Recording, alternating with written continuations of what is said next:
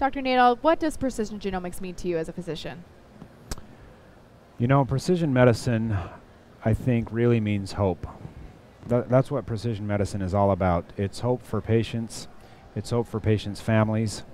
And I think it's hope for us as physicians.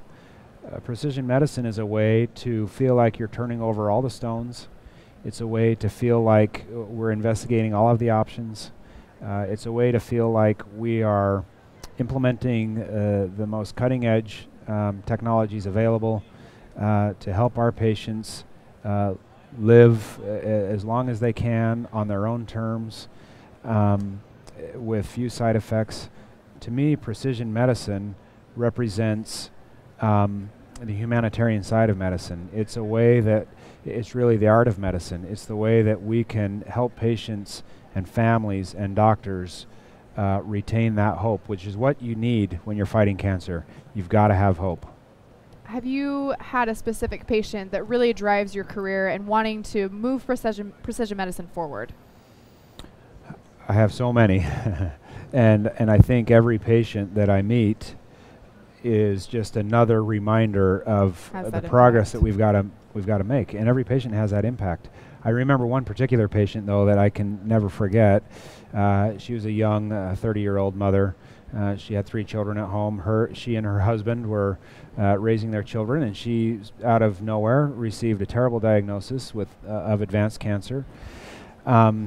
I began treating her. We tried various therapies, and some it kind of resulted in this roller coaster ride where initially a treatment was working very well, and it was a lot of hugs and tears and excitement.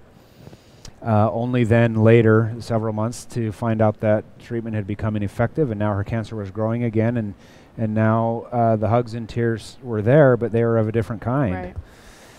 And this happened over the course of a couple of years until ultimately the cancer had become refractory to almost all treatments, and we really didn't have other options left. And I remember that she ended up in the hospital one day, and I went to visit her, and I was sitting on the edge of the bed with her, and she said, you know, I'm okay with dying. I know I'm going to die from my disease, but I just wanted to raise my children. And she never complained during her course of care. She never asked, why me? The only question I ever heard her ask was, how come I can't raise my children? Right.